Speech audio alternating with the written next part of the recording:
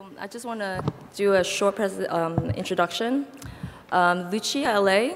and Forrest Munger, who will be presenting the first talk. Lucia L.A. is an architectural historian and design critic who works on the intersection of culture, politics, and technology in the modern period, with a special focus on international institutions and global practices in the 20th century. L.A. taught at Princeton for 10 years, first as assistant and then as associate professor in history and theory of architecture. As of September 2019, L.A. is associate professor of architecture at Columbia University's Graduate School of Architecture, Planning and Preservation. She is widely published, including her recent book, Design of Destruction, The Making of International Monuments in the 20th Century from the University of Chicago Press. Dr. Forrest Munger came to Princeton jointly appointed in the School of Architecture and the new Adeline Center for Energy and Environment. He was previously in Singapore as assistant professor in the Department of Architecture at the National University of Singapore, where he had traveled initially as a senior researcher and research module coordinator in the Singapore ETH Center's Future Cities Laboratory. He has degrees from mechanical engineering, environmental engineering, and architecture. His fields of knowledge includes building systems design and integration, sustainable systems, renewable energy, optimization of energy systems, exigentious analysis, geothermals, several energy storage, low-temperature hybrid solar, building material, thermodynamics, and heat transfer and heat pumps. That was a mouthful. So, yeah, please. Thanks. And concrete. And concrete. We don't, do we need this? No.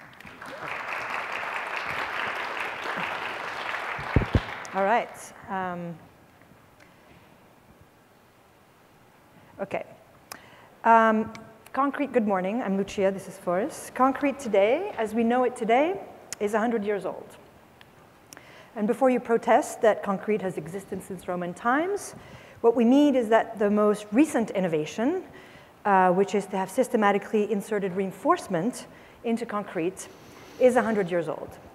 And before you protest that it can't possibly exactly be 100, because reinforcing concrete was not invented by one person in one place at one time, we've constructed this interpretation by working together as a historian and an engineer in recognition of the fact that the most significant innovation, to speak the language of this conference, the most significant innovation in the history of concrete, the one that dramatically redefined it, expanding its influence, making concrete the second most abundantly used material in the world, only second to water. This innovation also completely redefined how old concrete could be. Over the last century, while engineers were experimenting with use and applicability, and while scholars were documenting its impact on architecture, on materials and labor, the addition of steel reinforcement also secretly transformed the very nature of concrete as a historical actor and as a historical factor. The secret only trickled into the largely empirical understanding of concrete that had been built up around 50 years after it became widespread use.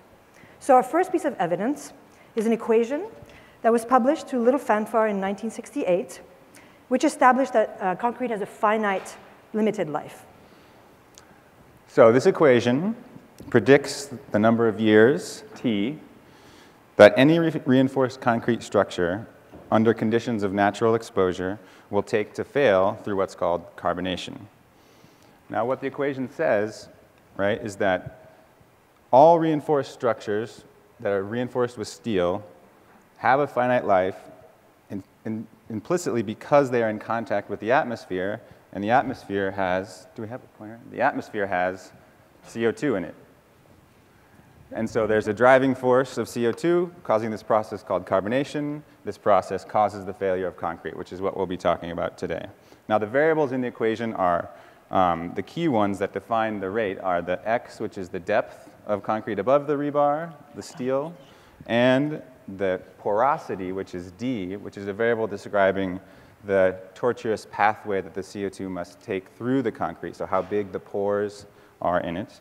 And these two properties of the concrete define, in the end, that amount of time until this rebar will fail. So this equation describes this phenomenon how this concrete structure slowly what's called passivates and comes to chemical equilibrium with the atmosphere.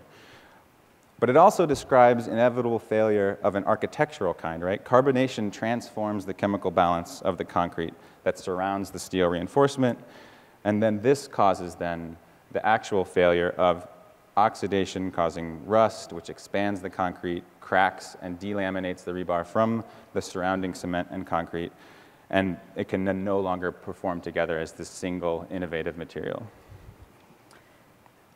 Okay, so traditionally, historians and engineers have different attitudes to equations. Traditionally, historians relativize the truth claims of equations. And for engineers, equations serve as a kind of glue for research communities. They're kind of carriers of the principles of basic science. But climate change, so here's your hockey stick moment, is palpably affecting how historians and engineers talk and write. And we were just walking in the hall, and we caught a lecture in progress with no less than 3 hockey stick curves being projected. Historians are increasingly feeling an urge to quantify historical time in order to make legible what they call the Anthropocene, a new era in Earth's history where natural phenomena are not just backdrops for human action, but rather where human and non-human events are profoundly affecting one another. And in the face of this new dynamic, historians are increasingly interrupting their stories to resort to science, sometimes delivering fairly cogent explanations of scientific phenomena in order to write a new kind of history. Researchers in science and technology are also increasingly using history to describe their motivations. It's not unusual for new research in concrete and in other fields to begin by saying that my research fits into the fact that concrete began millennia ago, or that concrete is the most abundant anthropogenic sedimentary rock on the planet, so that every detailed incremental result is factored into this global and millennial picture of energy. So in this context, what does our equation tell us about reinforced concrete? First of all, by telling us that reinforced concrete is mortal, the equation challenges a century's worth of architectural myth-making about concrete as permanent as stone, an emblem of modern scientific rationality dominating the features, the forces of nature. And furthermore, by plugging into this equation the standard specification for concrete construction today, we can estimate that it will take about 100 years for most reinforced concrete structures around the world to fail through carbonation. It's not an exact number, as you'll hear, but it's a surprisingly reliable and determinant outcome. So putting these two findings together, we have a remarkable coincidence that reinforced concrete is 100 years old, and it takes about 100 years for reinforced concrete to die. So picture this: a moving wall of physical failure is raking through the built environment, ensuring that much of what is built today, buildings, roads, infrastructure, is certain to fail in no more than a century. But this fundamental problem with the finite material life of reinforced concrete barely appears in conversations about future concrete research. It is not because the science hasn't been known. The carbonation equation was first proposed all the way back in 1928, albeit only in Japanese, by a team from the University of Tokyo based on experiments that began in 1907. This formula was refined and verified over many decades and then eventually published in English by Minoru Hamada in 1968, leading to this seminal review subsequently of the formula's literature and impacts by a Swedish researcher, Kyösti Tutti, in 1982. But the subsequent rethinking of concrete's lifespan never followed. So, in our research, we use the carbonation of concrete to help rethink technical causality in the Anthropocene more broadly, and the way we consider timescales across different fields of research more contextually. All right, so let's just begin with the fact that neither figure that I mentioned is exactly 100. Architectural historians all agree that one of the most important factors to the triumph of concrete was that it requires little exactitude. The early history of reinforced concrete is filled with approximation, trial and error, and theories that trail behind empirical findings. The new material emerged simultaneously from a widespread network of actors, amateurs, and engineers. Gradually, standards emerged, and by 1910, an industry was born. And more than any other material, concrete was a veritable kind of liquid stone that competed with nature itself. So just to remind us, here is one of the great champions of concrete. From slender iron rods, cement, sand, and gravel, from an aggregate body, vast buildings complexes can suddenly crystallize into single stone monoliths. like no other previously known material. And concrete's novelty was announced with incredible amounts of historical hubris, as you've heard, and it turns out that this hubris was measured in centuries. Indeed, the birth of concrete was completely bound up in the centennial fever that motivated international events like the World's Fair, or like the International Expo in 1900, where the Ennebeek system got the top prize for the best innovation. The obsession with the century as a historical unit had started a century before that. The idea that history progresses in arbitrarily numbered multiples of 100, that's something that was invented after the French Revolution to kind of clean up history writing from more messy periodization like kings and generations. So in order to be secular, you could quantify time by centuries, and the round figure of 100 was especially useful because it seemed metrical. And yet paradoxically, precisely because concrete was this kind of authorless, secular material, concrete engineers operated in a kind of perpetual now. So early advances in concrete technologies were measured in extremely short increments.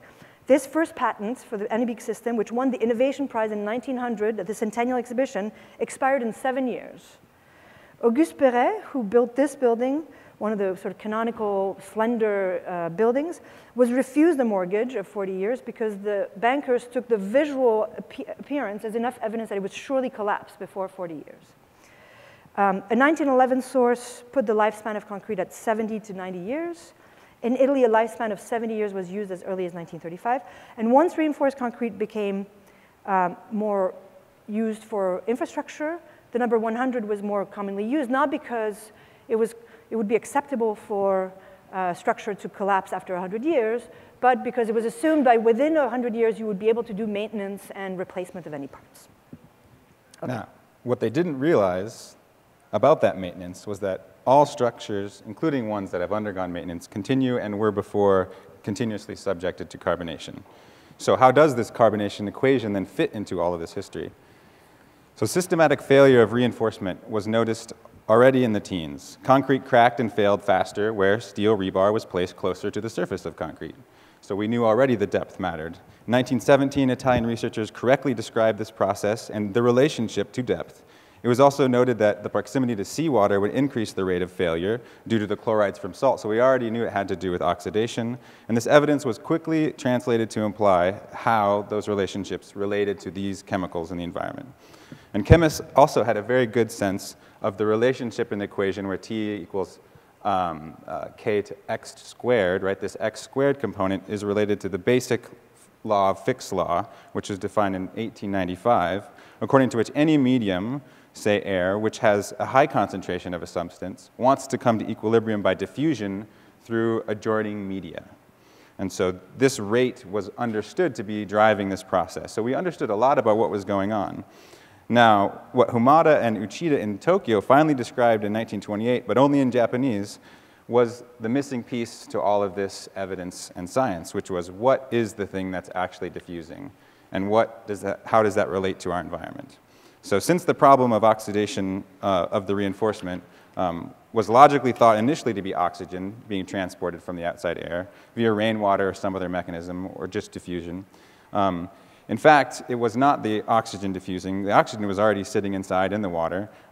It turns out that the cement binder in concrete, that magical little component that turns from liquid to solid forms, right, had been given this new task inside the concrete.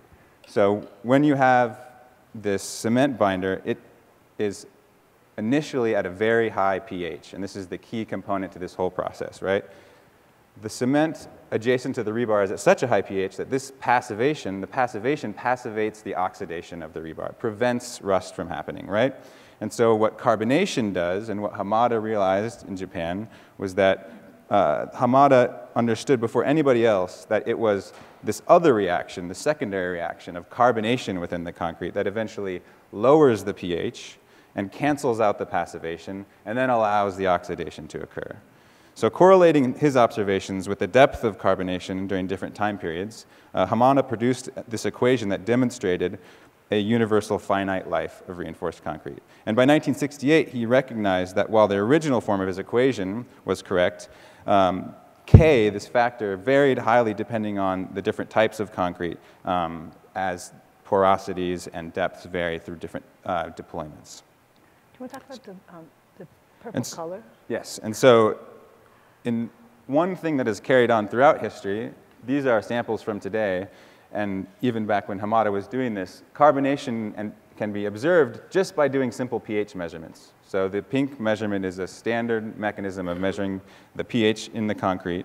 And if you look at animations, like we commonly do in concrete analysis, you will see how and why the observed carbonation lifespans end up ranging so widely, actually, on either side of our predicted 100 years. Because the speed of the reinforced concrete's decay is not directly linearly proportional to time, right? It takes longer and longer to get deeper and deeper into the concrete.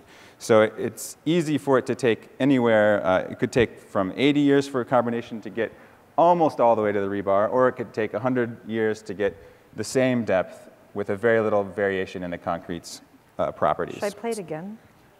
So this wide range, right? Yeah. So the beginning, it goes very fast, and then these last sections, because of Fick's law, makes the diffusion take place slower, and it creates a wider variation. So this just confirms that, indeed, the equation is deterministic in its setting a fate for concrete, but 100 years just tends to be the number that is the most indicative of its lifespan.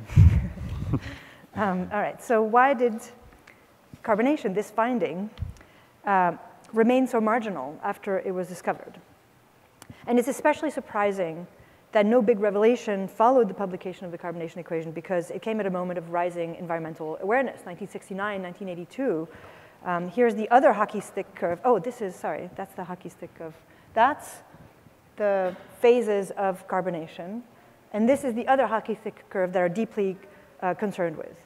These two phenomena, these two curves are related. So just as a reminder, the CO2 in the atmosphere that is diffusing into concrete's pores is the same CO2 whose concentration in the atmosphere has risen to just above 400 parts per million to 300 parts per million that it was a century ago. So the concrete construction industry, this is for you, contributes approximately 5 to 8% of the anthropogenic CO2 emissions.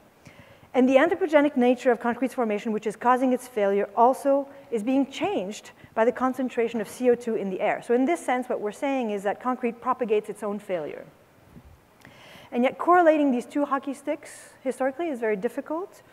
Our 100 years don't fit very well within the three phases that are supposed to divide this hockey stick. It's supposed to be that there was a beginning of the Anthropocene in the Industrial Revolution, 1800, and then there was a great acceleration around 1945, and then a kind of point of no return around 2000.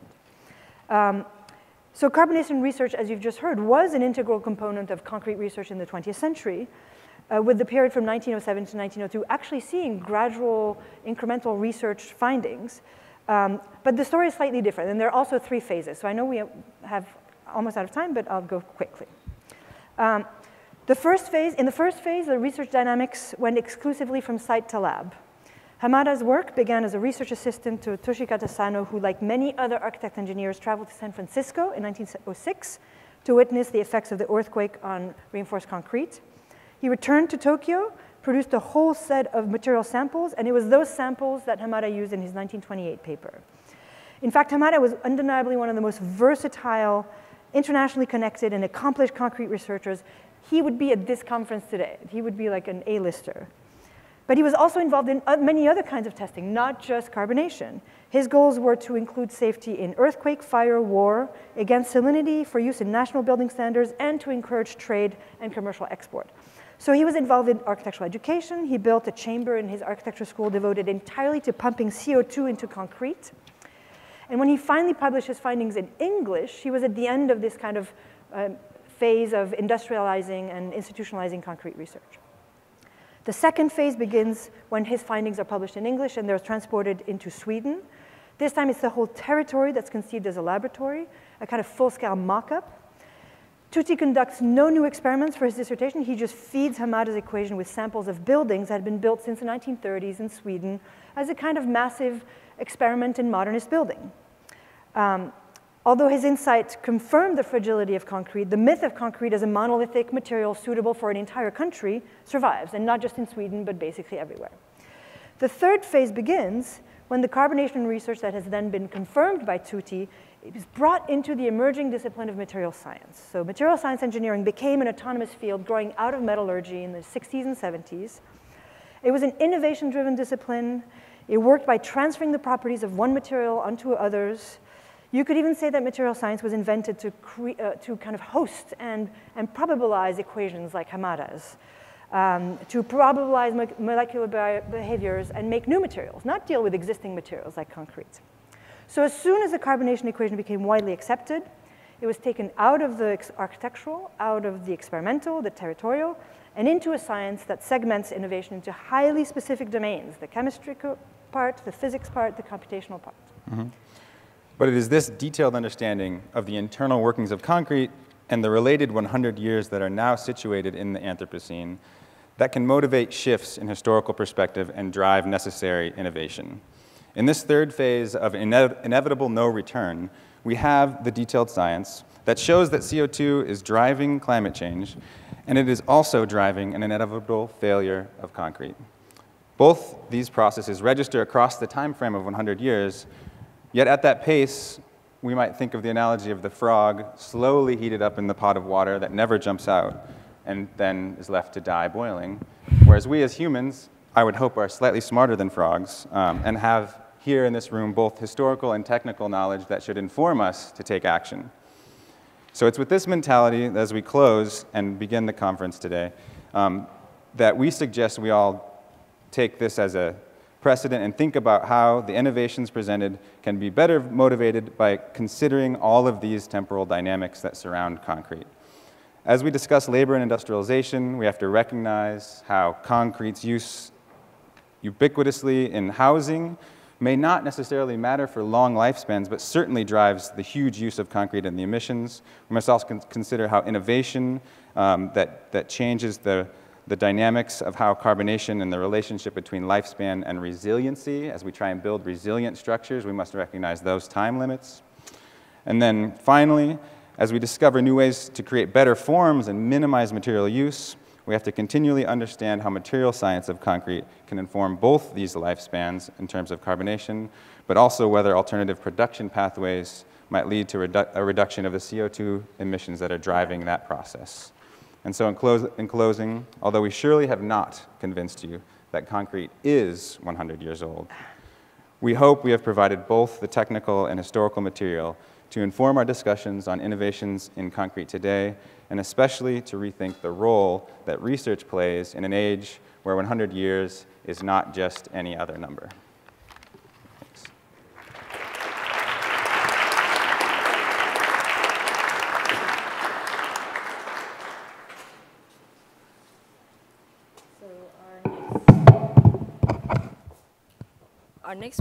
Our next presentation are by Maria Gonzalez-Pendez and Natea Caraquiwa. Maria Gonzalez-Pendez is a postdoctoral fellow at the Society of Fellows and Heyman Center in the Humanities and a lecturer in the Art History Department of Columbia University, where she also leads a new interdisciplinary initiative on public humanities. Trained as an architect and a historian, her teaching and research explores the intersection of spatial and building practices with processes of technological, governmental, and religious modernizations across the Spanish post-colonial world. Atea is an architectural historian, is an assistant professor at Columbia University, GSAP, researching the infrastructure, environments, and ecological landscapes of the developmental Indian state with an interest in the aesthetics of construction material such as concrete, bamboo, and plastic. Her current book project investigates the plinth as an interface between infrastructure and architecture in developmental discourse in post-World War II India, arguing for this architectural gesture as a point where the state, the market, and foreign interests converged to produce a global third world subjectivity during the Cold War. So please welcome. Thank you. Thank you so much. So we're having the slides there. how do we get to our slides? How do we get to Is it a different? Have to wait 140 years? All right, thank you. Thank you so much. We want to start by thank you, Katie and Wes, and of course, TN, for inviting us to be part of this amazing conference. And we want to start by sort of telling you a little bit about how we're going to do this. We're taking your invitation to have a conversation very, very seriously. Ateya and I are both architectural historians. We work mostly independently in our research, both on mid-20th century politics of concrete. Ateya in the Indian independence. I work in the Latin American world. But again, we work independently. But today we thought that the way to stage this conversation is that we exchange our work, read each other's work, and we're going to be presenting each other's work. So I'm going to be commenting and presenting Ateya's work. She's going to be presenting briefly on my work. And then we're going to finish by bouncing a few questions off each other. So we appreciate the little signs with the 2 minutes, because we'll just call it a day when the time is up. So that's, and hopefully we can continue with the questions later in the Q&A. But just to say that this is a bit of an exploratory format for us also. So thank you for that, and we hope that it is a legible format. Where? This one, the big one? No? I think I like the Yeah. materiality. Okay. All right. So Maria on Ateya's work. From dams to warehouses, Ateya's research turns to engineering works to cast concrete as a mode of politics, a technology and a media system crucial to the production of architectural landscapes, yes, but also crucial to the production of socioeconomic relations and political regimes. Concrete builds economies and informs technologies, but it also builds societies and ideologies. In this case, the case of independence India, ideologies of nationalism and economies of development. Ateya's analysis goes well beyond contextual operations in the traditional mode of architectural history to argue that concrete works were formally determined by social and political forces just as much as by structural limits or stylistic choices. Central to the polyvalent formation of a politics of concrete was the production of new social relations, new social values called to govern life under modernity. In Ateya's work, concrete is itself a site where expertise emerged as a social value, and the expert, the engineer in particular, emerged as its subject. In the process, the technological, so that's the expert. In the process, believe it or not, in the process, the technological and social relations of construction shifted, and knowledge production began to translate from the domain of the contractor on site to the domain of the engineer away from it. In this dislocation of know-how from the contractor to the engineer was called to facilitate, above all else, efficiency. Efficiency has long enjoyed a level of mantra or belief under conditions of modernity, as historian of technology Jennifer Alexander has argued, as she traces how a concept and a value that emerged within technology, efficiency, transferred to become a social value of quasi-religious status in the US. So efficiency has this sort of level of myth that informs so many claims around concrete. In India and in Mexico, the context where I work, and elsewhere across the global south, the mantra of efficiency certainly took hold during mid-century development. This is the moment where your diagram before sort of started to spike up with efficiency at its value. And in the global south, this was often hinged on conditions of scarcity and the idea of scarcity of food and of steel, for instance.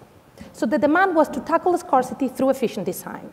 With its unparalleled structural and material characteristics, concrete proved fitting for the task.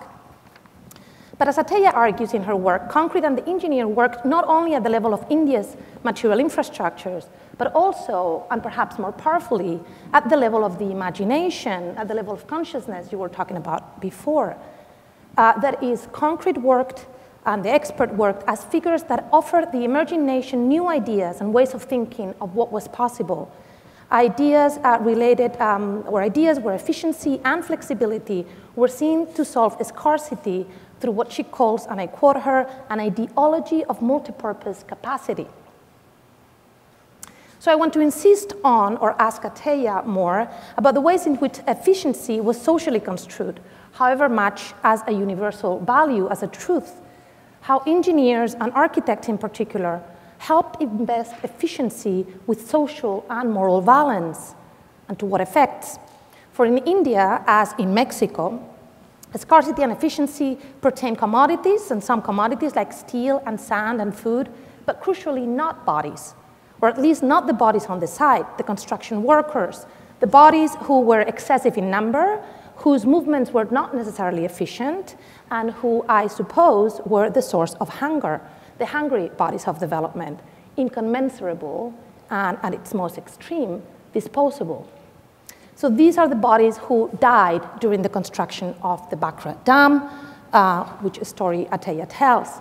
In his speeches, Prime Minister Nehru elevated these dead bodies to heroic figures, and also briefly in a documentary that she uses in her work. So I get that my question as to this sort of celebration of the worker as a heroic figure of development is to what extent this was a fetishization of labor in the Marxist sense, the use of the worker as a fetish, a form of worshiping the worker that only hid the legal and economic conditions of production. So the subject that is not hidden at the time and in Ateya's work, so this is the heroic representation of the worker. The figure that is not hidden and comes out in full modern form is the engineer, charged with computing concrete technology. So why did they not count workers, I ask her? Why did not count their movements and their excess? Why not count the social excess on which efficiency relied? I don't think this is an entirely unfair question to our engineers. I don't think, since they were squarely positioned within what Ateya calls the realm of social transformation. Concrete experts at the time, during mid-century, were relentlessly called on to fulfill, and I quote, a glorious task of bringing plenty and contentment to an emerging nation and save it from famine. Claims of this kind echoed across the South, where concrete and its experts were charged, priest-like, with bringing ecological, economic, and even spiritual redemption. So when it comes to concrete, the stakes really seem to be very high. So why is concrete so very often called on to perform some form of salvation, some form of miracle? Concrete has long nurtured a magical allure, a cult value anchored in its seemingly supernatural ability to turn dust into stone and into anyone's scale and desire, as with the Bakra Dam in India. But the best of magic tricks, the best of magic requires the best of tricks, the best of crafts and tools of deception. Which brings us back to the question anchoring Ateya's research and today's conversation: who produces the knowledge about the turning of dust into form, and where is this knowledge produced? Questions to which historians seem to typically add what is the cost, the social cost. One steep cost at mid-century was the neglect towards workers. As Ateya writes, and I quote her, engineers obscure the fact that even machines needed people to operate them. In their journals, experts wrote as if the dam would be built without manual labor. So narratives around concrete at the time, okay, so this was the image that was meant, since we were sort of crafting the images together, they're not perfectly aligned, to represent sort of the glorious task, not of the concrete. Images or narratives around concrete at the time came in two forms. One was the technocratic language that represented concrete through numbers and drawings. Engineers both mastered and embodied the power of quantification. These numbers counted mostly things, but not bodies or movements, in a language that excised labor and maintenance in lieu of expertise and innovation. The other were the propaganda representations, where the workers appears heroically, yes, but also fleetingly, a marker of social democracy in images that similarly glossed over the specifics of the workers. So both genres proved blind to the dynamics on site and to the social and racial relations that were at stake. The two are only seemingly paradoxical representations of labor, a dialectic of the same project of nation building through ideals of efficiency and expertise. So where are these bodies? The body has long been excised from our understanding of concrete technologies, to use a verb that Ateya mobilizes as she calls to render labor visible in our unpacking of a politics of concrete. This is indeed an urgent call.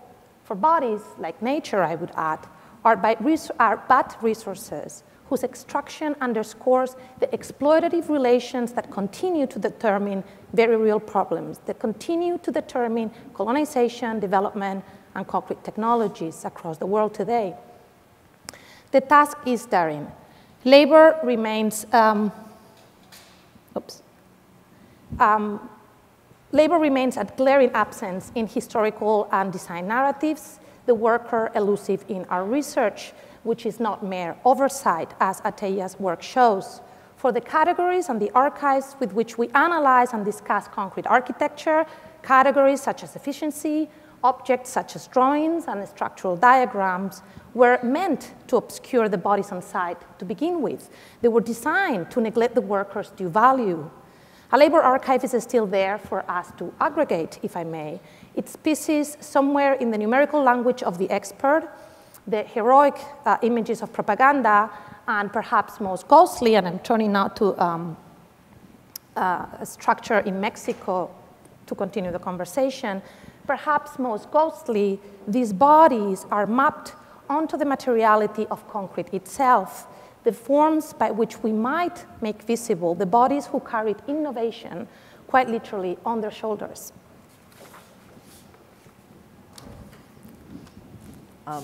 Thank you. Thank you, Tien. Thank you, Wes. Thank you, Katie, for organizing this. Just to echo Maria. So I'm presenting a little piece of her work, and I will just begin. Why did one of Candela's many shells, the open Palmyra church in Cuernavaca, south of Mexico, collapse in 1952? This question can be answered in many ways: gravity, incompetence, cement shortages, design failures. The answer, in a sense, depends on the discipline to which we ask the question. Sociology, political science, structural engineering, architecture being just a few. In Maria's research, she argues that we are asking the question from the wrong end. The question here is not one of thickness or concrete ratios or reinforcement diameters. If we are to understand the failure of the structure, we need to understand the relationship between labor and design. The collapse of this shell is spectacular, but it conceals the many, many smaller collapses that occur on and in the bodies of workers. To investigate the smaller collapses buried under this larger one, Maria turns to another set of collapses, the collapse of Cubiertas Ala, Candela's contracting firm, the firm that made shells stand but failed to pay workers' insurance, and that led to their foreclosure in the 1970s.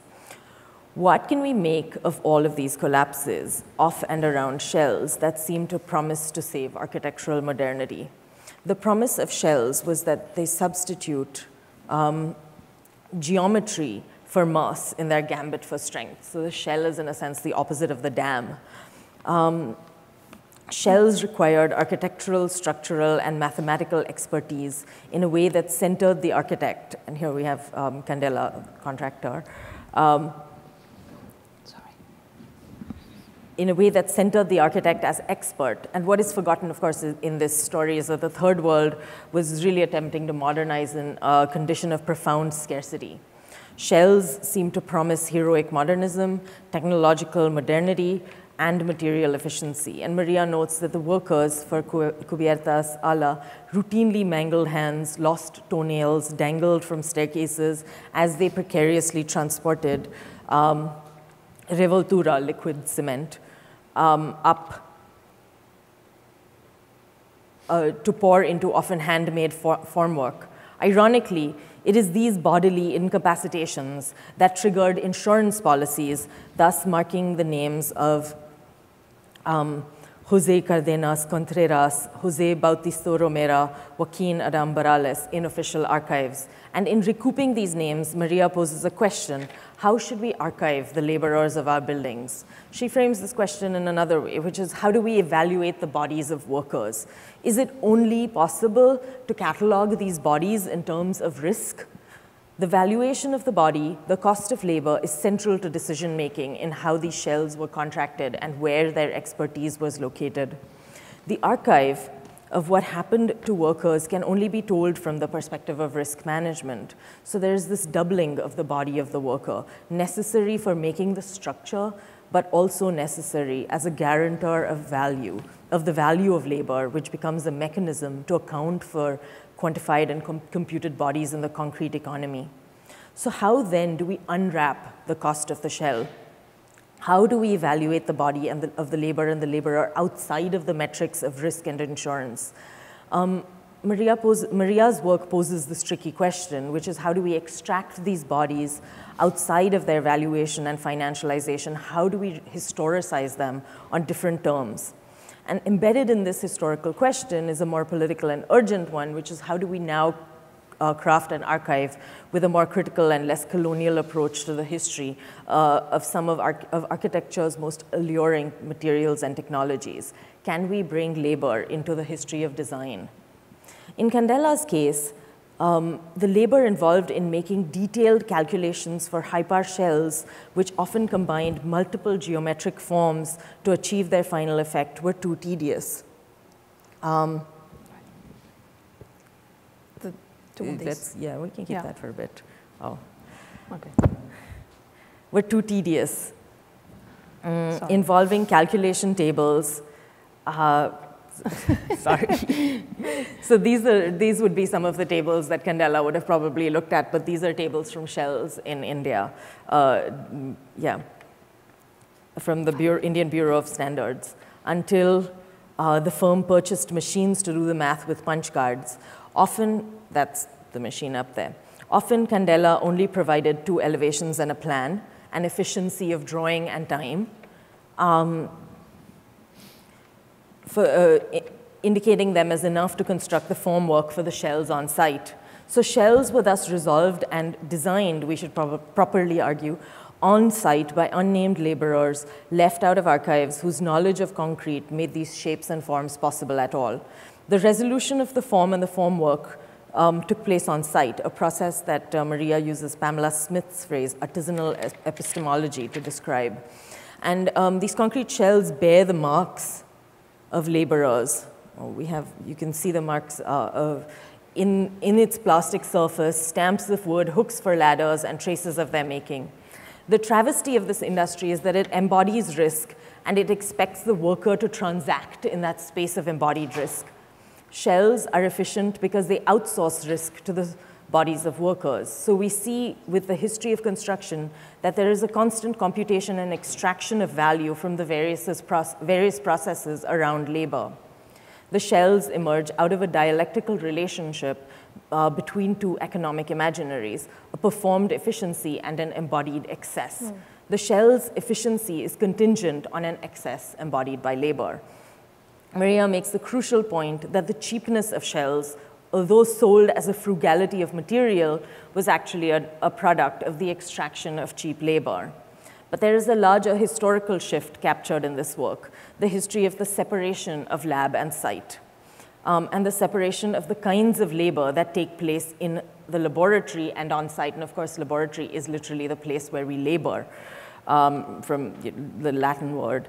The separation of lab and site is often told as a story of the technological division of labor, intellectual versus physical labor, the logical conclusion of a Platonic mind-body dualism, perhaps, in which concrete, requiring technical precision in design and also in mixing, is shifted further and further away from the site. But the history of concrete has a different story to tell, which is that it is risk and not technology that has fueled this distancing, or rather risk in addition to technology that has fueled this distancing between lab and site. And in that sense, my question to Maria really is a question of how do we understand where risk is located in the history of concrete and on the bodies of laborers? Yeah. Well, have the 1 minute, so the questions are going to be performative probably only. a good idea to elaborate on them later in our discussion. Right. Yeah, thank you.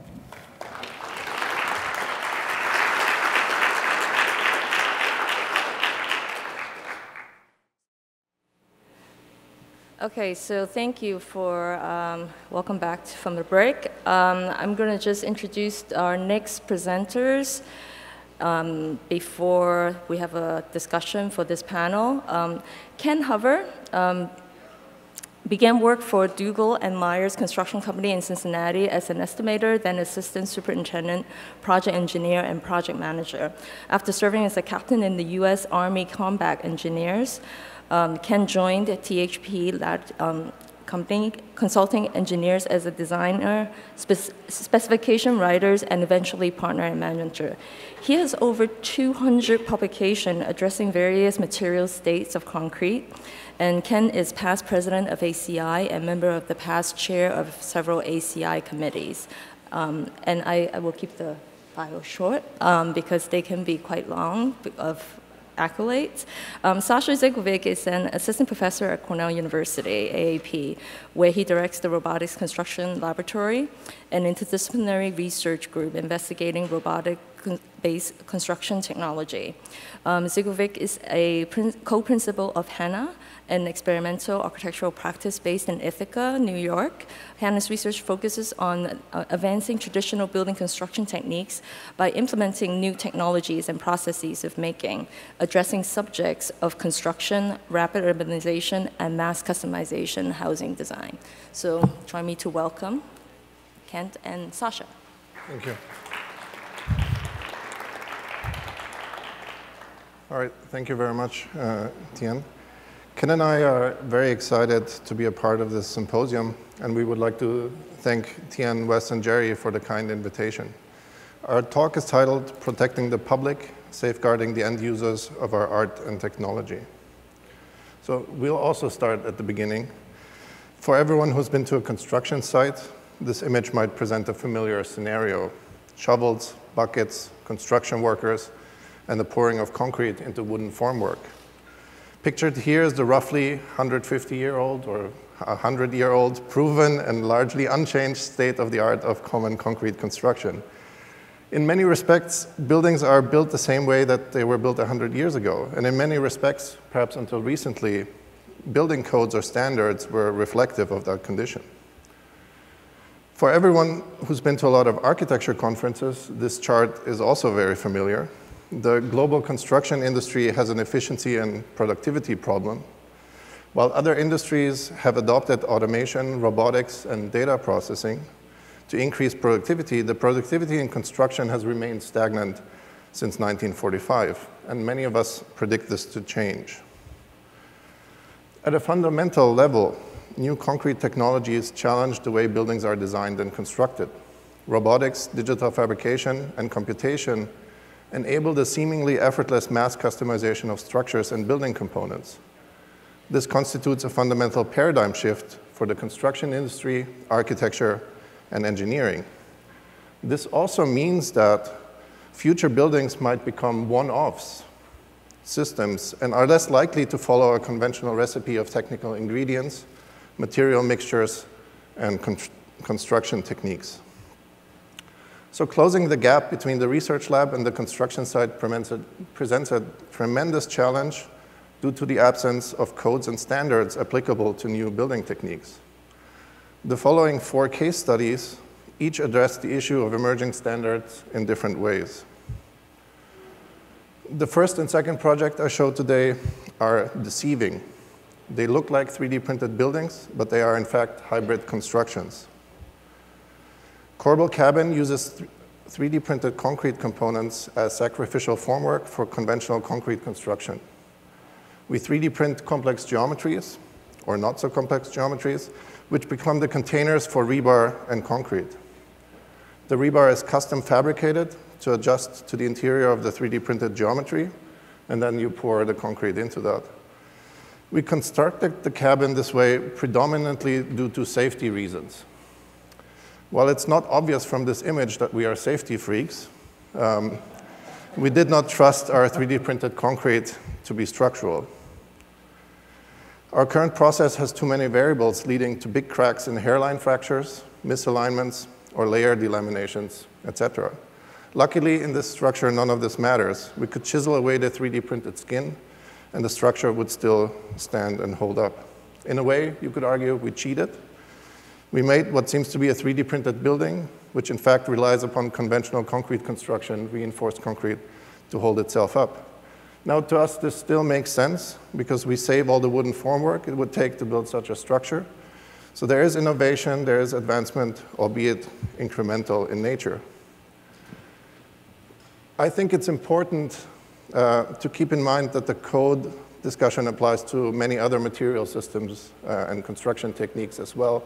This is a robotically fabricated timber skin, which completes the cabin, which we finished this summer. And we will only really be able to successfully transition from lab to site if we broadly address code and its legal or safety ramifications. The second project, before we built our own 3D printer at Cornell and worked on the cabin, my partner Leslie and I briefly worked with a Chinese company called Winsun, who are commercially 3D printing buildings in China. So conceptually, this is a very similar system, utilizing 3D printed formwork and conventional concrete construction, largely for code reasons. We developed a small structure, a factory guardhouse. The design is a play on edge conditions between right angle and fillet, because Winsun can only print straight extrusions for now, or maybe forever. What's interesting about this building to us is also that it's fully permitted, and it suggests strategies to implement building systems during construction. In its very early stages, building industry adapts new hybrid technologies, such as concrete 3D printing and reinforced concrete construction. And most importantly, it helps to establish a legal framework to deploy such projects in the real world. And that, to me, is a big achievement of Winsun.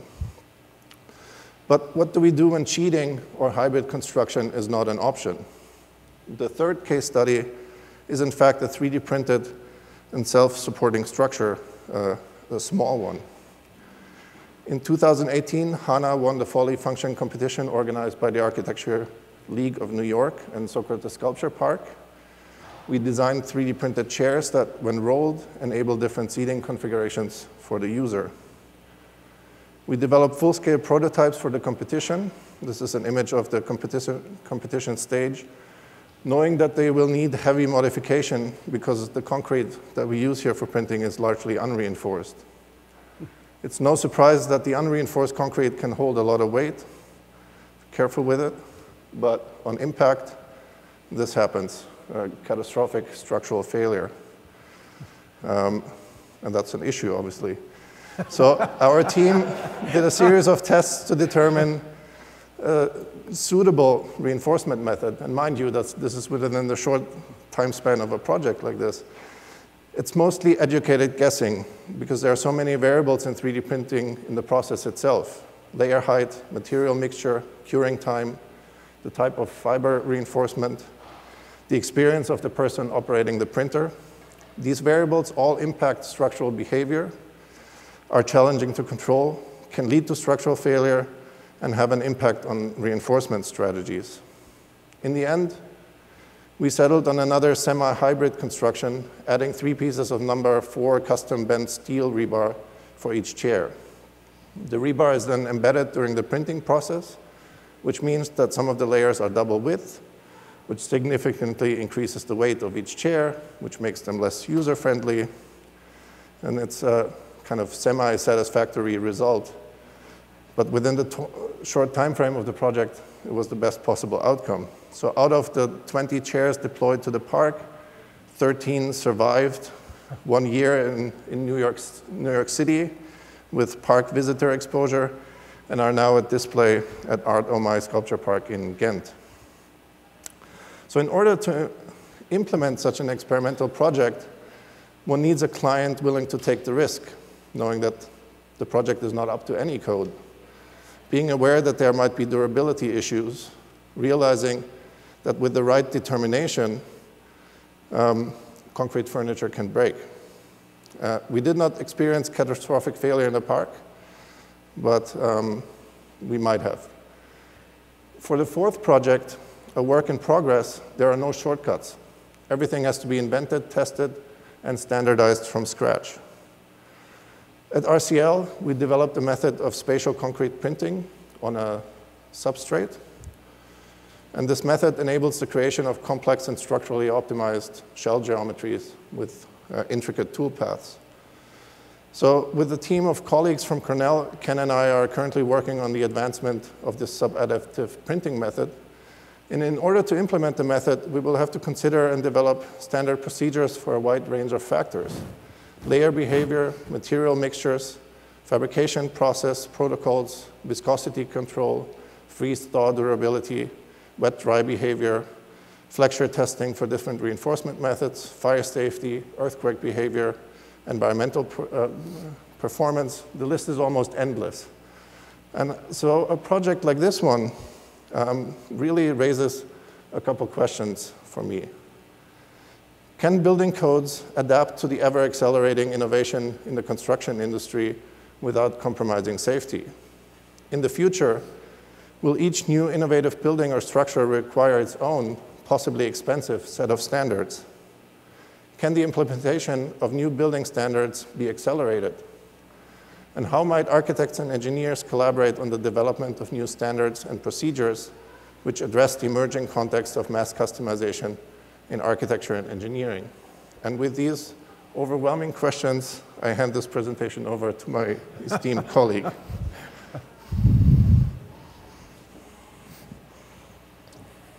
Thank you very much.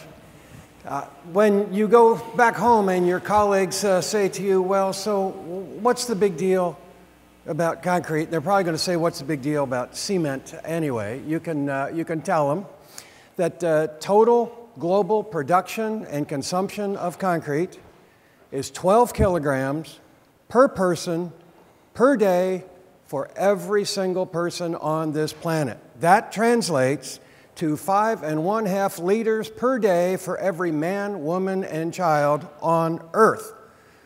Now, my fundamental question for you right now is, have you had your concrete today? Building codes protect the public. That is their purpose. They are not bureaucratic sets of complicated rules for no reason. They are bureaucratic sets of complicated rules for the purpose of protecting the public. And the public that we are protecting are people who do not know what we know. They do not care what we know. They just trust us that we are putting facilities that will safeguard them into the infrastructure. And building codes, whether we like them or not, are the law. All 50 states have had their legislatures vote on adoption of building codes. All 50 states in the United States have chosen to adopt what's known as the International Building Code as their primary model code, to which they add particular exceptions that are unique to their region.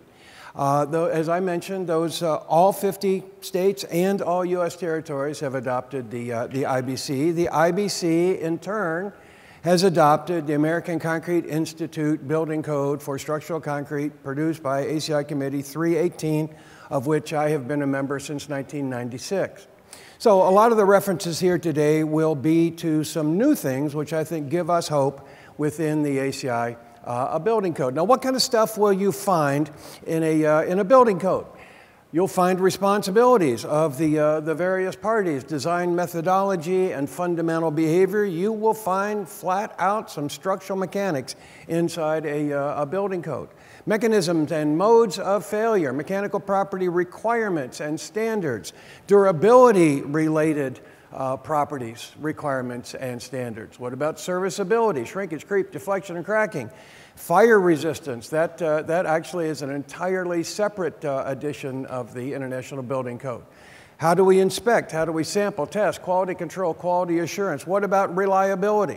At this instant, the ACI 318 Building Code is looking at a 99% confidence level for concrete strength.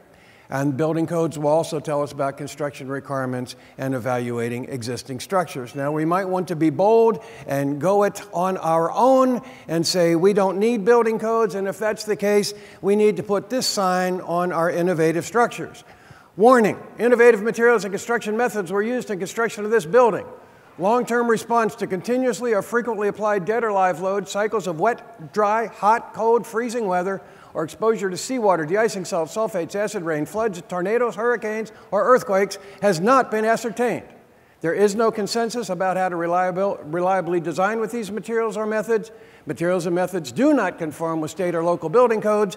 Enter or pass nearby at your own risk. Now, Sasha told me that I should print these and sell these, that we've got people here who will buy these for your structures. If we're going to go into the code business, we need a wide range of mechanical properties, not just compression and tension strength, but there's a whole array of other properties that we need to know. And how will they vary with changes in our mixes and changes with our installation methodology? We need to know what the vulnerability is to environmental degradation. We heard a very exciting discussion earlier about one single vector, and that being carbonation. What about alkali reactions, fire damage, chlorides, corrosion, sulfate reactions, freezing and thawing? Generally speaking, in the United States, these vectors will kill the concrete before carbonation will. What about reliability and reproducibility? Our current building codes make assumptions based on 100 years of experience on how reliable our concrete is. If we ask a concrete producer to give us 5,000 PSI concrete at 28 days, we roughly know about how closely they are going to do that, and that's built into our codes. Do we know that with our innovative materials? We know a lot about batch-to-batch and within-batch variation within conventional concrete. Do we yet know about batch-to-batch and within-layer variability for 3D printed concrete, for example? But as we're thinking about can we solve these problems, I say yes, ladies and gentlemen, there is hope for the concrete heart. There are issues, and we just heard the issues, but I think there is hope. And strangely, some of the evidence for that hope comes from the most recently published version of the ACI 318 code. That is the 2019 version. And what do I see in there? Because I participated in some of these. Shotcrete was adopted in the 2019 building code, acceptance of recycled aggregates, and acceptance of alternative cements. And what I want to do is tell you brief stories about those three new entrees to the building code that I think help pave the way for how we will get this innovation into the code. One could say shotcrete, which is technically known as pneumatically applied mortar. One could say this is the first in a long series of 3D printing in which it is just pneumatically applied instead of hydraulically or gravity fed. Now, shotcrete has been around for a very long time, but only in 2019 has it been officially recognized in the building code. And a couple of things that really helped that adoption. This happened in one single cycle. The 2014 code was done. The 2019 code was the next one up. Shotcrete was not in 2014, was not even discussed. And in one single code cycle, shotcrete was fully embraced. But what made that possible? Pre-existence of consensus documents from industry as to what's the right way to do shotcrete and how should architects and engineers specify shotcrete. Those consensus documents existed in advance of the building code. And it tells us about freezing and thawing, reinforcement, where you are allowed to use shotcrete. What about materials, proportioning and mixtures, documentation mixtures, placement, consolidation, curing, joints, evaluation, and acceptance. Those topics there would apply to 3D printing, for example. We just have to fill in the blanks and figure out what we want to say there.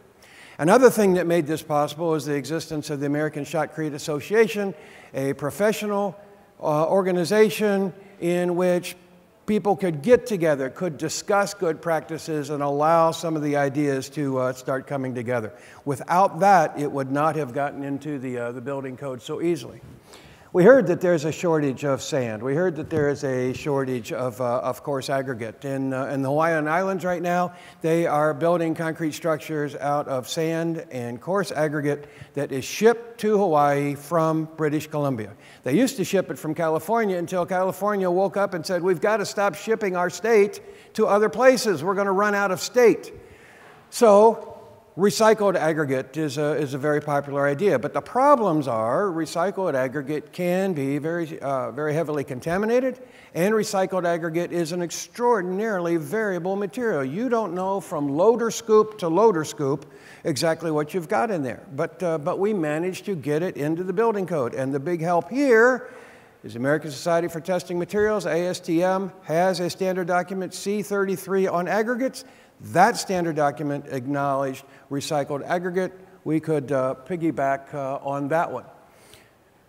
The contractor proposes the use of the recycled aggregate. The licensed design professional and the local building official have to approve it. The building code essentially gives a guidance for what the acceptance program, what sort of data would have to be presented to gain acceptance. Essentially, the responsibility is on the user to demonstrate acceptable mechanical properties, durability properties, for the duration of the project, not just on the loader scoop that we sampled this morning. And then lastly, alternative cementing materials. Essentially, there are a wide range of cementing materials beyond mere Portland cement, which is essentially a calcium, silicon, aluminum, iron, and oxygen composite. So these are now into the building code. There are compliance requirements for all of our standard cements, plus there are options in the building code for our alternative materials, which include what sort of evidence you have to prepare and how much stronger that evidence is if you can point to its prior use in the same environment. But a beautiful phrase that comes from our current building code commentary is, as with all new technologies, a project owner should be informed of the risks and rewards. Now, to bring this back full circle to where Sasha began, the observation that a worker from the 1950s or 1930s would have no problem fitting into a similar construction gang in this current year. And in many other fields, changes have been spectacular. The author of these words is Adam Neville, one of the most influential of all concrete experts. He wrote the definitive work.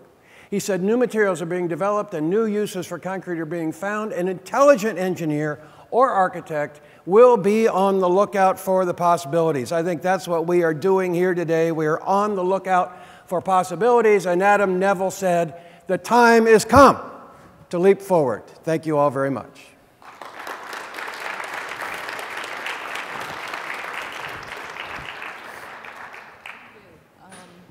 I'd like to invite the presenters to come up. Is this working? Yeah.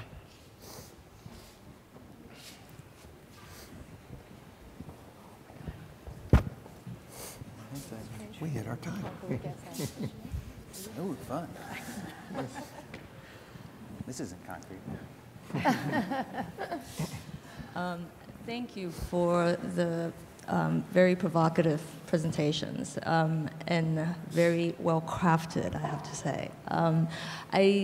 I definitely want to hear more because there's more to each of the presentations, but I'd like to maybe find a thread that can that all three presentations can address, and it's perhaps an area that that we're not addressing today, actually, because given the short day, we couldn't fit everything in, but it is a question of conservation. Right. And the question of conservation, I think, ties back to issues of like dealing with what we got today of these buildings and structures, infrastructures, the actual physicality of the material. But there's also a kind of cultural relationship to these building these built structures. And so how and what do we do, or how do we engage these works? But there's a kind of sense of like a kind of collapse, both the physical building, but also the institutions and economies that goes with it, and as well as what kind of culture gets lifted or suppressed. So if any of you like to talk about that. Am I still mic'd? Yeah. Oh, you said. Are we mic'd? Oh. Well, we haven't developed that part of our research, although it will obviously come up. And one of the things to say is that the research in conservation labs on concrete is very advanced, and customarily has the conversations between architects and engineers and material scientists. And those conversations are completely siloed, just like all the other conversations, into their. So it would be a good idea to have that conversation across subdisciplines. I have to say, as someone who knows a lot about the history of conservation, that I don't think that it should hold a special claim over the fate of the built environment. Conservation as a field, even in reinforced concrete, tends to be devoted to the special, to the bespoke. And so there's very many people involved, for example, in figuring out how to restore this very beautiful church de Rancy by Perret in Paris. And it's a worthy cause, but the solution they will develop will have to be transformed in order to become applicable. The other thing is that from the perspective of climate change and carbon sequestration, actually, you're going to have to say this better than I, but essentially, concrete, if it doesn't fail through carbonation, begins to sequester carbon. So, of course, it's better not to have built it in the first place. But sometimes destroying it is not the better sort of ecological option. Is that? Yeah. So right? Technically, moving forward, how does our desire to conserve address our desire to also conserve like the longer timescale dynamics of climate change and large-scale global challenges? Yeah, I mean, the question of conservation, the way that I think of it in terms of the methods of history that we mobilize to talk about concrete, and I think that definitely both of our presentations belong to this sort of genre that it's now getting quite a bit of traction in history of technology, which is to think about innovation in terms of maintenance, actually, sort of the history of maintenance that comes with innovative processes. So how shocking the old can be, and I think that's kind of like the 100 years of concrete, which implies looking less, at the single expert designer that has the brilliant idea, and understand technological processes and technologies like concrete as a technology in use, which is constantly being reinvented, but is a maintenance of reinvention. So, because the maintenance, the conservation concept draws to this sort of larger theme in architectural history, which is about the monument and the, how do you, conservation theories. But maintenance, history of technology as history of maintenance, I think it's sort of the realm within which we can start discussing concrete again, less in terms of the single author, expert, and more in terms of the many other forces that, that think of technology in use, That's how I think of it. Yeah, thank you for the question. I was thinking about this emphasis we place on visiting these objects as students, as architects, and the pain we feel when they are destroyed. And a lot of concrete modern architecture in India has been destroyed for different reasons, some of it in fires, some of it in other ways. And I think perhaps while we're talking about archiving, we need another way to archive this material, not just a kind of physical and tour the archive, through a tour, but some sort of other way to think about the history of these that isn't necessarily just, make a virtual gallery of it all. I don't know, it's somewhere there, and I'm just wondering how we can think about these buildings and the legacy of them in terms of how we remember them. Some way, I don't have an answer, but. In terms of legacy, I have a question for you guys about conservation, and that is, when you do prototypes, we don't tend to conserve the history of the prototype, and one thing we haven't touched on in the name of the conference, From Lab to Site, is the fact that a lot of concrete, the lab is the site, and to see the chairs first presented at the site and then go back to the lab and they get crushed, or the standards, right? The way they get put in place is through all these tests, yet we kind of tend to focus on the conservation and the maintenance of the final structures, but how much is that actually related to the initial prototyping and the initial, which we don't necessarily think of as conserved in the same way, yet it has to be so that the knowledge is there, right, going forward, and whether it's in a standard or whether it's in presentations. Well, it kind of expands the notion of the archive, I would say. I mean, the building code is an archive of procedures and standards that have been proven to work. And in that same sense, the laboratory, I think, operates in a similar way. I mean, we're kind of engaged in sort of an absurd, immediate effort of conservation, because we're just trying to make things work so that they operate over a time span of a year or maybe a month or just one experiment. And so to me, the question of timescales is also something that really unites these three presentations in different ways within that context of conservation. I was going to say that one of the greatest revelations I had was that the thinness implies a timescale. This is what the carbonation equation does. As soon as you know how close the steel is to the atmosphere, that's how that's how short the lifespan is. And I had never before thought such an iconoclastic thought against thinness in concrete, which, as you know, thinness is the greatest value. But there's this project in Moscow where it was a constructivist building, not particularly elevated, but nevertheless very thin, which was conserved by OMA by just encasing it in more concrete.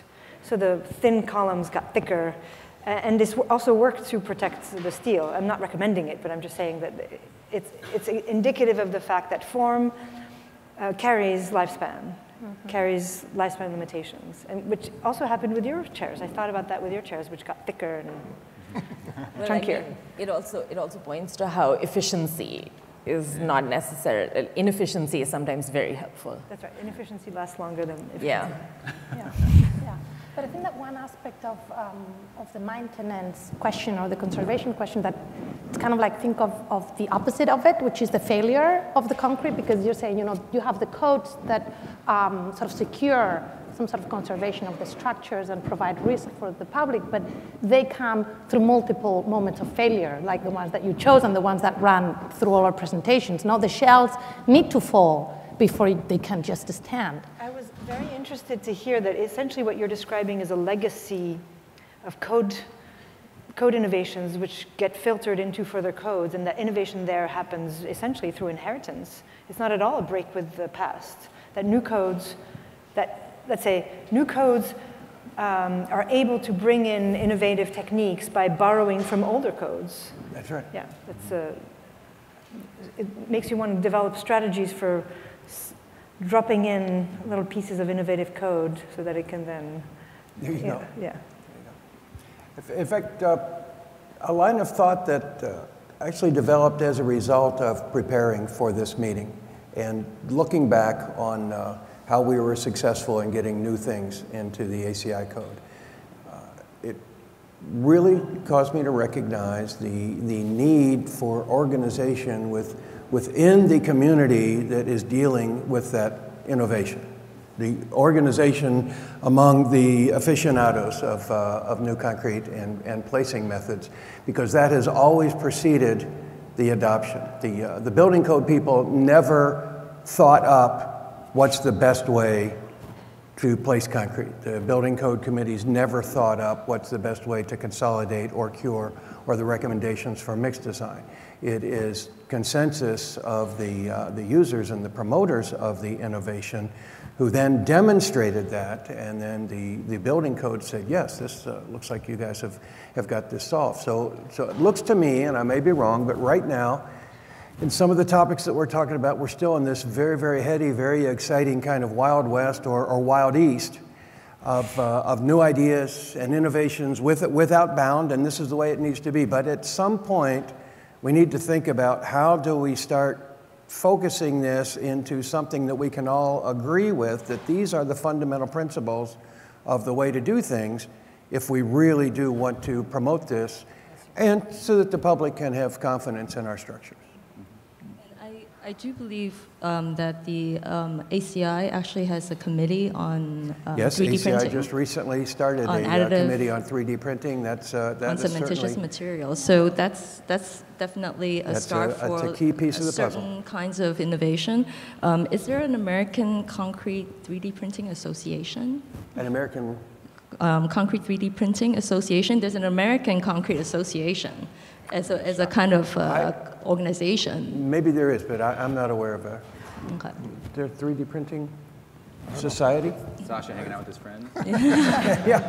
Basically. But you know, all these things start with hanging out with friends and colleagues and folks that think differently than you do, and that generates new ideas. That makes this an important conference. Yeah. Can I just add to this question of organization? I'm thinking about like organization in order to keep producing innovation as the normal. No, the normal is to keep innovating. But with innovation comes failures, and that implies the risks that also run, I think, through all of the presentation. Now, what are the risks? And the question being, who's supporting those risks? You know, whether the risks are physical in the case of dead laborers, or economic in the case of the sort of construction companies going bankrupt. Like within these new organizations that are being put together with incredible minds to think forward, the risk is going to still operate somewhere or onto somebody. So I guess that the question of, you know, in our case, in my case, is the worker, the laborer, but who's incurring that risk? That risk, is it economic, I assume, and are these institutions, these organizations, carrying the risk? Financially, perhaps, or otherwise, yeah. So I find it interesting that a lot of, especially seeing your work, Sasha, and all the failures and testing, and a lot of people here also in terms of the fabrication work is trying to figure out R&D, doing a lot of the prototyping, testing, and finding limits, understanding the parameters. So in a sense, who carries the risk more than just the engineers, but now maybe also other disciplines are taking on some of that risk and establishing standards and data for further research. But I think that might be a way to like lead into my next question, which actually has to do with the framing and the kind of the production of knowledge. Because as we can see, there's definitely certain themes that keeps popping up as kind of in our consciousness now. And I'd like to maybe ask, like, what might be some areas that you're thinking that actually, based on this kind of sliding scale, where some of the gaps might need to be addressed? Well, a lot of this started for me because maybe I didn't clarify that I'm actually not at all a concrete researcher. I do thermodynamics. Was with my colleague who is a concrete researcher, and she does alkali activated cements, and these are cements that don't have the huge amount of CO2 emitted when you create them. And so there's a lot of really interesting knowledge in that domain, and that's what we kind of refer to in some of these, like she's way down in literally neutron beam scattering machines looking at like how the atoms form in there so that they know how they crack. And this comes back to sort of the knowledge that Ken's talking about in terms of standards, because one of her biggest challenges and our challenges, and when we really want to innovate and make it so that I could ubiquitously deploy that type of concrete in this floor, in this building, so that it doesn't fall down and it keeps us all safe, it's a huge task. And it requires a huge amount of research to provide the precedent that comes before all those standards get created. And I think understanding how that knowledge navigates and actually brings us back to the risk question, in fact, right? How do we decide the risk appetite we have? Because I would argue in some cases she's faced with challenges where it's a little bit unfair, the expectation that you should be able to test a concrete that you've only developed in the last 10 years against concrete that has 100 years of empirical testing and evidence. And then there's sort of an expectation that you should be able to prove your stuff is as good as this stuff that has 100 years of data when you've only had 10 years to experiment with it. Same could be said for 3D printing. How do you look at what happens in 10 years of layers that might delaminate? Because you don't know, you don't have the time, and it's really difficult to understand how knowledge of it can be done with. Accelerating testing can't always be the solution. Right, and this goes back to the difference between operating in a lab and on a site. The ubiquity of concrete actually sometimes works against the development of a consensus, precisely because the concrete paste might be a solution for a certain type of concrete which might get authorized for that, but not for its ubiquitous use in other places. So that's a timescale that's pretty practical for this colleague. She cannot get tests made because no one, because she does not have pre-existing, it would take her 40 years, her career would be over, to make sure that that paste has the level of safety. This is very interesting, and I'm thinking that she perhaps needs to be a modernist again, because I was thinking about the production of trust, no? How do we project that trust? And I'm thinking about your experts. They're saying, trust me, I'm the expert. I don't need 100 years or 150. These thin shells or these dams are going to save the nation. They did it rhetorically. They did it by their own embodiment, this efficiency. They invented this idea of efficiency and expertise in ways that, were mobilized and they were trusted. So there's these mechanisms that these organizations have been able to, produce to make up, for the lack of technical, perhaps, trust or otherwise. I think the material science, this is why we included the history of material science. Material science is, on the one hand, highly multidisciplinary endeavor. On the other hand, has the effect of sequestering innovation, expertise into very instrumentally specific, scientifically specific, and thus subject to industry bullying. Acceptance, exactly. Yeah. So as we said, it gets removed a little bit from architecture writ large and buildings and. Yeah, it's funny that you call her. You should meet her. No, I haven't. I think that if she became a more sort of self-secured modernist, she might be able to come up with this. Which, again, what I find interesting in putting all of these talks together is to identify that these mechanisms, the efficiency, the discourse, came at a cost of hiding other things.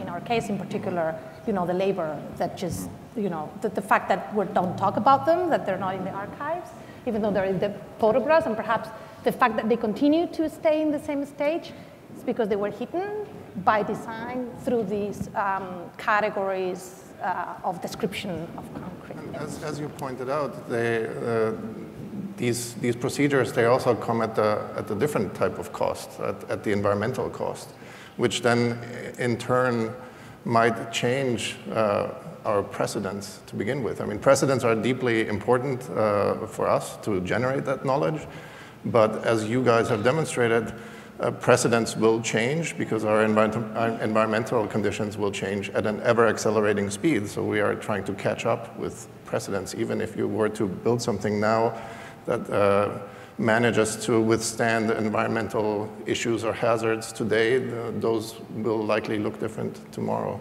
Yeah, what I was going to say is that the we in the Anthropocene is changing. So one of the ways in which anthropocenologists like us to think is that the risk is now spread across humanity, and therefore this kind of tends to erase some of the barriers to acting on environmental risk. But in fact, it shouldn't. So what we should do is choose the proper precedents that are pertinent to certain we's. So the sign that you made, which I do want a copy of, totally. would be pertinent to certain we's. And basically, you made a sign for a passerby. You made a sign for like an urban dweller in this city or a city in the West. And that's not the same sign that you would make for somebody else who's maybe building their own home in their backyard or using concrete. And I just want to put out there that that's perfectly within the thinking of the Anthropocene. Just because risk is spread globally across all humanity and creatures and buildings doesn't mean that one cannot therefore make choices and apportion, what is the proper precedent for this, for really this where we depend on the knowledge that you're making by doing new tests and pushing new things out there. But we have to get the standards maybe faster. I don't know, what do you think? For some of these things like alternative cementitious materials? Well, in terms of speed, I think a lot of folks would automatically believe that it's the code writing and approving bodies that are the slow ones. That was not the case in these most recent 3 examples. It was getting enough information to demonstrate that, yes, we can reliably do this. So there is a maturation time that is required just for the development of the technology. But on the issue of risk, one of the things that's interesting is these new code provisions. I think they undeniably put more risk back on the building designer and on the local building official. Yeah. They're saying, okay, you can do this, but you have to develop the testing program. You have to do the quality assurance program. And there may be some designers, and there certainly will be some contractors who will say, look, we don't want to buy into this, so we're not going to use the recycled aggregates. We're not going to use the alternative cement. Yeah. So I'd like to maybe open up the questions for the audience. Exactly. We have a throw mic that I can pass along. Any questions for the panel? Yeah, we've got to have people to make them. Oh, wow, it's a patch. Look at that. That is fun. It's so weird. You can't hand it. It looks like it's... Well, thank you very much for the engaging presentation so far. It's been a great symposium, beginning from Mr. Berry yesterday to Ken's very strong finish. My question is, I have two questions. One is, I'm curious if all of you, the panel, if you guys have noticed a sort of sensitivity towards using fresh water. I know if the pH of the water is a certain amount in its purity, the concrete strength it changes. So I'm curious if you've noticed in certain projects, maybe perhaps you wouldn't need a certain strength of concrete if the industry has a sensitivity in using perhaps not the purest and cleanest water out there. And then my second question is, perhaps mostly towards Forrest and Lucia and maybe Ken, how did galvanization affect any of your research, and how does it help with the quality of concrete? Well, to the first question about the purity of water, I'll just give an anecdote, because again, I'm not an expert, and I would argue that probably there's some empirical evidence where people tested different water qualities. But historically, we found, and it's interesting, that they used salt water in concrete at one point because they thought it would help with the process, when in fact, later we very clearly understand that the salts make the rust happen very, very quickly. So it's a big oops on some things. So you learn, just an example, my answer would be empirical evidence is largely where a lot of these things are found. And then leaping forward now to the actual material science, as we sort of discussed, there probably is some also analytical analysis of how the interactions happen in the cement paste and with what pollutants, what other variations of the cash. I love that the substance is not a chemical compound, we just call it cash. And the ability to mitigate that oxidation through galvanized steel. People use stainless steel if they really want to prevent rust in their structures, or even, I mean, completely alternative systems with post-tensioning and using alternative materials. There's a lot of pathways of innovation that avoid the rebar problem, which we didn't address in this talk. And going forward, I think you can even electrify bridges, right? Cathodic protection is another way to passivate oxidation by running electricity through it. So there's a lot of innovation that's available to address this. I think what we're trying to say is we should be thinking about it in this broader context of we're all siloed in our, somewhat siloed in our, the material scientists. My friend Claire White, I should say her name at some point. Yeah. Claire White is in the lab making little vials of cement paste, right? And it's actually really hard to have this conversation with her about, to help teach me about whether carbonation matters and the fact that still 99.9% of concrete is just standard rebar put into the concrete. And so how do we break out of the innovation in the, very much in the lab, and then kind of bring about a little bit of change, more in mentality maybe than necessarily in many cases than just in technical innovation. I mean, in the very specific case, the way you phrased it was, wouldn't purer water make stronger concrete?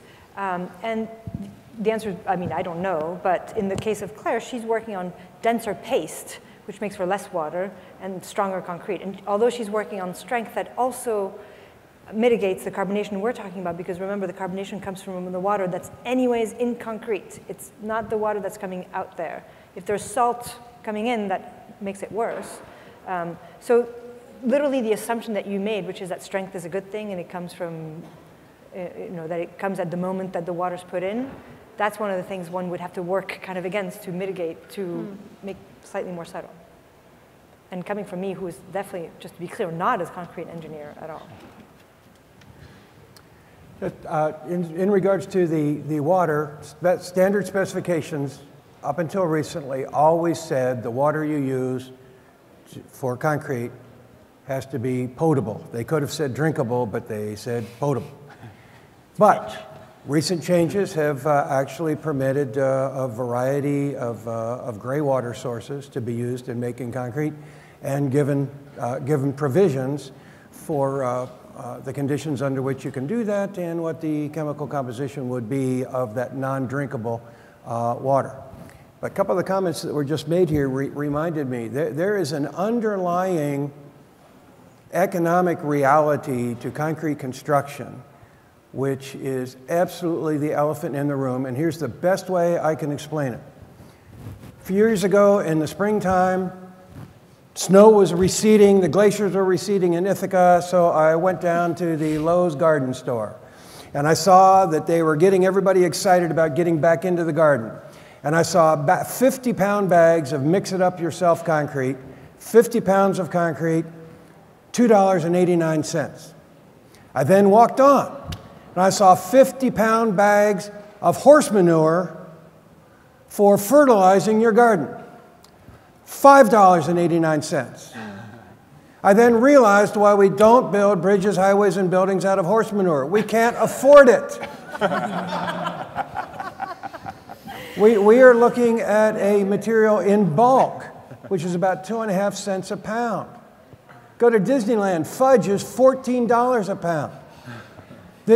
We are operating on the basis of the cheapest material that we have found that will work. And our current state of the infrastructure has demonstrated that we cannot afford to fix it with the cheapest stuff that we've got. So as we think about more interesting long-term life cycle pricing of a material which will have a higher first cost, we got to think about where that money is going to come from and who has to wake up and say we got to spend more when we build the bridge the first time. Yeah.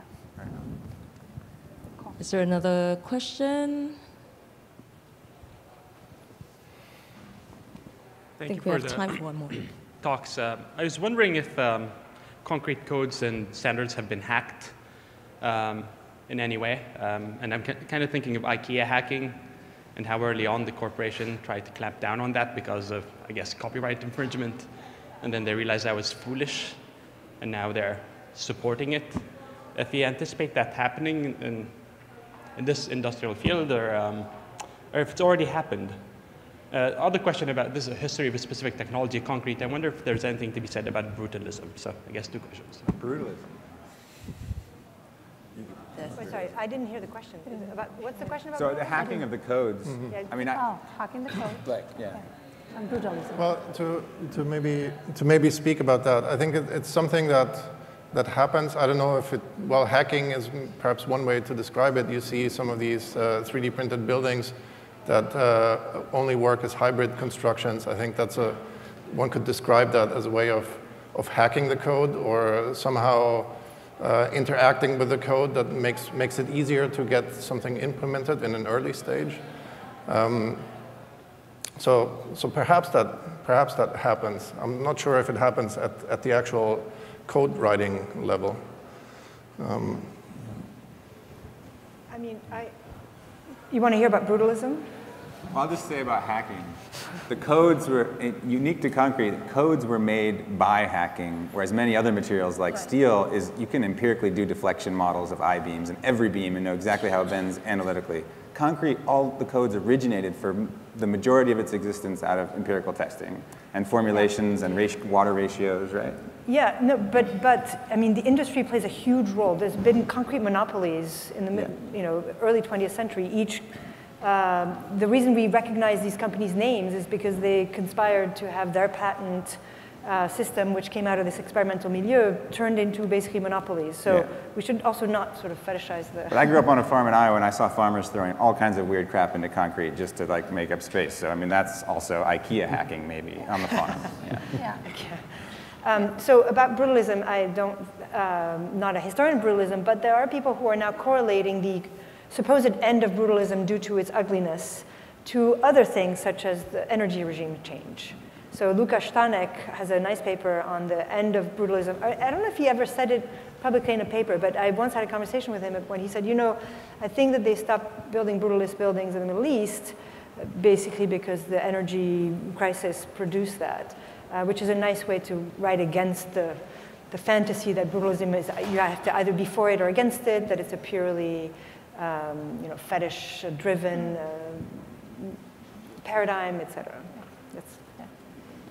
Can I add something, not to the brutalist, but to the code hacking? I think it's important to understand, or for me at least, when I understood that the emergence of codes sort of came after or alongside the emergence of labor rights. So in many ways, you know, the codes is a way, again, to divert the costs. Because of course the material is very cheap, but the labor can be very expensive, or not, depending on the level of labor rights that you have. Like, literally the amount of workers that die on the site. So to understand that as much as you're invested in codes, you're also invested in sort of appending the dynamics on the site and the rights of workers, I find that both go together. So when you're hacking the code, you must be doing something also to the social cost of concrete. So just to keep that, I think, in mind. It's critical to the invention, I think, yeah. I was wondering how hacking is defined in this context. Like, is it abiding by the letter but not the spirit? Is that what hacking is, right? Because then the question is that, how can you stay within the codes? But I think that that's what you mean. I'm just thinking about how, concrete is a material that, because it's so connected to our bodies, you know, the thumb rule by which we make concrete, we're just constantly, it's much more used on site than in the kind of more technical ways. I think really the question is, how do we democratize maintenance? Like, how do we take this knowledge and really make it something that everyone has? Because you maintain it in an everyday level. Like, how do we, I don't know, that's, More than the academia or researchers. So with that question, I think maybe we can continue with the next series of talks. I want to thank you, everyone, in this panel for a provocative presentation. So join me to thank them for the talk.